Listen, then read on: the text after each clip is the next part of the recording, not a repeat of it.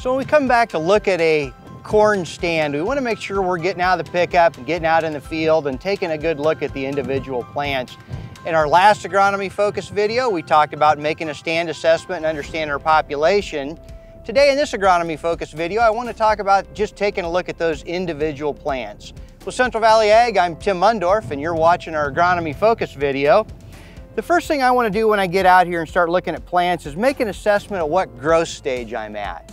Growth stage is pretty important as we start to make herbicide recommendations, as we start to understand variation that we're seeing within the field. And the way I do that is just by counting the number of leaves that have fully matured on the plant. And what I'm looking for is this fully collared leaf. Does it have a collar at the bottom of the leaf where it meets the stalk of the plant? So here I've got that rounded leaf, which is that first individual leaf that comes out on corn. I've got another leaf here that's a full-size leaf, another full-size leaf here. And here I've got a fourth leaf that is fully collared. I've got an open collar at the bottom. It's not still tied together or part of the whorl. As I move up the plant, the rest of these leaves are still emerging. They're not fully emerged yet. So this makes it a V4 corn plant. This is my fourth leaf up. It's the last leaf coming from the bottom that's fully matured. The other thing I want to do is maybe look at some of the plants around me. Are my other plants also at V4? Well, this one's already, the true leaf's down here, the rounded leaf's down here. There's 1, 2, 3. My fourth leaf isn't quite collared yet, so there is a little bit of variation. I've got some plants about a half leaf behind. Now I'm gonna want to spread out from here, look around the field, and just kind of get an assessment of how many plants do I have that are more than a half leaf behind. If I'm a full leaf behind, a lot of times I'll get a reduced ear from that. If I'm 2 leaves behind, I'll almost always end up with a barren plant. I won't get a harvestable ear at all. So again, as we get to the end of the year and we're harvesting, we want to make sure that we've assessed our crop throughout the year to kind of come up with some clues as to why harvest might go really well or why we might have some issues. And then what can we do to try to fix it next year? Some things to think about.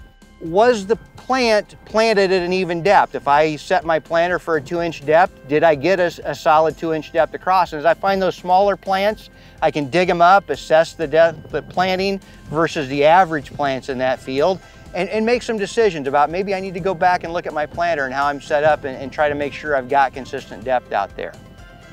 So let's start by digging up one of these plants.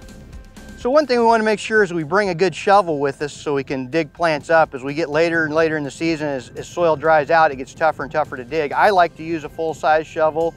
Early in the season, you can use a small garden shovel or hand trowel. Want to dig about 3 inches or so away from that plant, get myself in there good and deep so I can pop the plant out and nice and slowly break apart the soil around the plant to understand what I've got going on.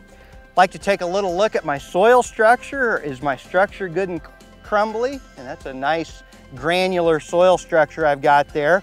What's my soil moisture?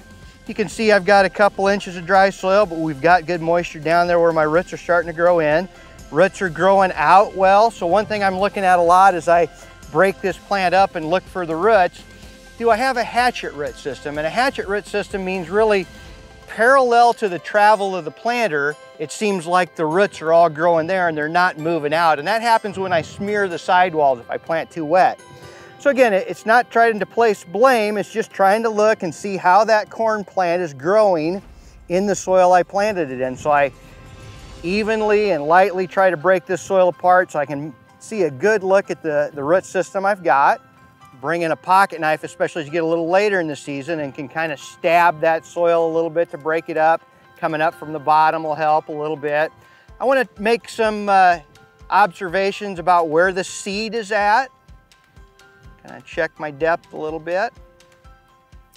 But overall, you know, I've got a little bit of compaction here. It might have been just a little wet when we planted, but actually it's coming apart pretty well. Good soil moisture. It actually looks like my root system coming down from this plant is developing fairly well. So the plant develops perpendicular to the row for the most part. As we look here, our plants, you know, even if they emerge facing parallel to the row, they sense the plants around them and they'll straighten out. So this is how my plant is setting in the soil and in the row compared to the plants around it. And I've actually got pretty good root structure there. These first set of nodal roots are starting to develop pretty well, and they're coming out at a nice 35 to 40 degree angle, moving away from the plant fairly evenly in all directions. If you've got a problem with sidewall compaction and smearing, you'll see those roots all kind of compressed together, and they'll form kind of a hatchet that goes parallel or in line with the way you planted the field. But here we've got a pretty good root system. Some other things I'm looking for as I'm making this dig. Look for insects in this soil that you're breaking up. You know, early in the season like this, we're gonna look a little bit for wireworm. We might look a little bit for grubs. Now, normally we're gonna see some root feeding if that's the case, and in this case, I'm not seeing any root feeding. Look a little bit for cutworm, might be early in the season like this. And again, just trying to make a good assessment, the health of my plants, their color, which looks pretty good. That can kind of tie a little bit to soil fertility, also makes a difference in the hybrid that you're using. But that's kind of what we're looking for. We want to get out there and dig up several plants as we go through that field.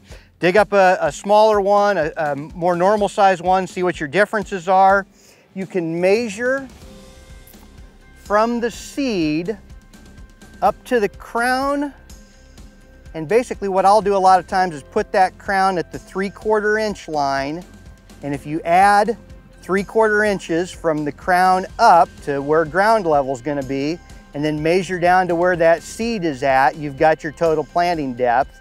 And when I look at that here, I have got about 1.75 inches total, 1.5 to 1.75 inches total depth. So a good, reasonable planting depth. Just check that against what you had your planter set at and make sure what you've got is what you were planning for. So hopefully these are some tools that you can use as you assess your stand and take a look at what you've got out there. Again, we don't want to be surprised at harvest and wonder, well, why didn't I get the yield I was expecting, or why was my yield really good compared to what it's been in past years?